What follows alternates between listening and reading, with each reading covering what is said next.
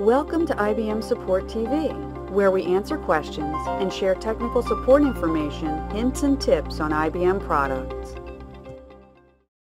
Hello, welcome to this presentation on rules file examples for event loads.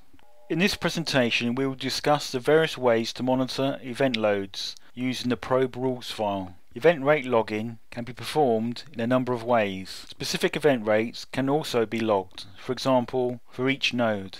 Other related features, such as altering rules file states and event discard and recover, are also discussed. The Event Flood extension is a solution provided as part of the Netcool Omnibus installation. It uses two rules files and a set of tables and triggers that are added to the object server the probes connect to. Refer to the manual on how to configure this method of event flood management.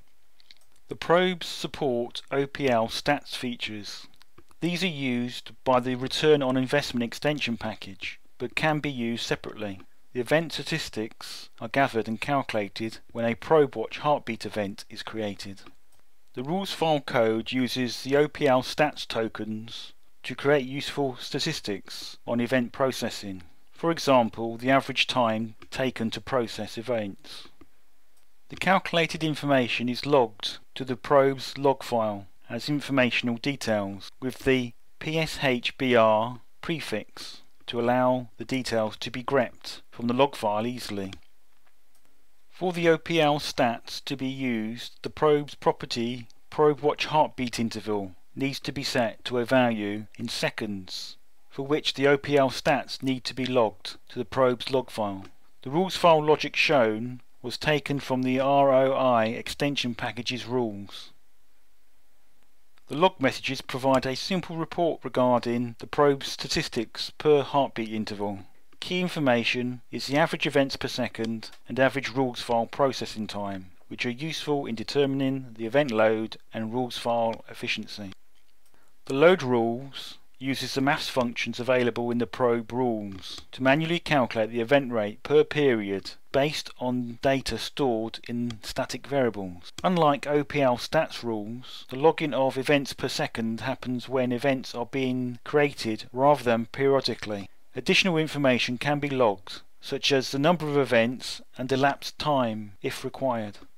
The event load profiling property is available on some probes and needs to be checked for availability using -dump props.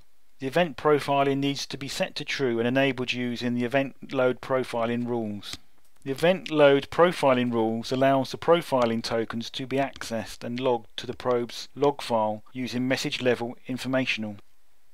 Unlike the other event rates, the event load processing is the event load before any rules file processing. This is useful when the probe displays unexpected loading or memory issue and will highlight any event processing backlogs. The EPS value is calculated like the load rules event rate and is based on pre-processed events, not rules file processed events, so their values will not be equal.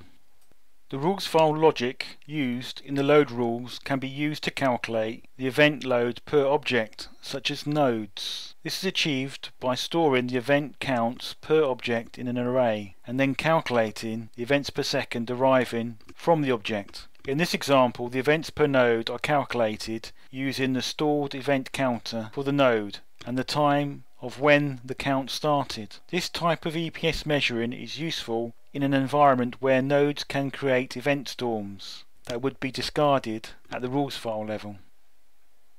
Static variables can be used to set the rules file state. In this example, the value of the calculated load is used to switch between different types of probe rules file logic, depending upon the amount of events being processed.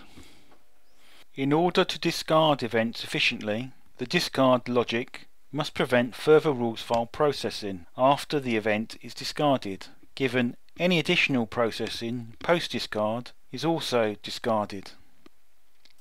Recovering events is best performed at the end of the rules file if it is thought that missing events are due to some unexpected discard.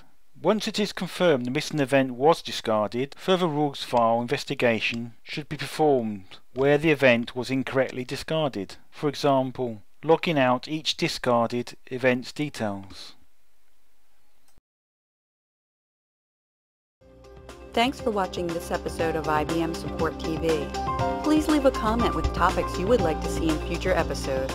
Until then, stay tuned.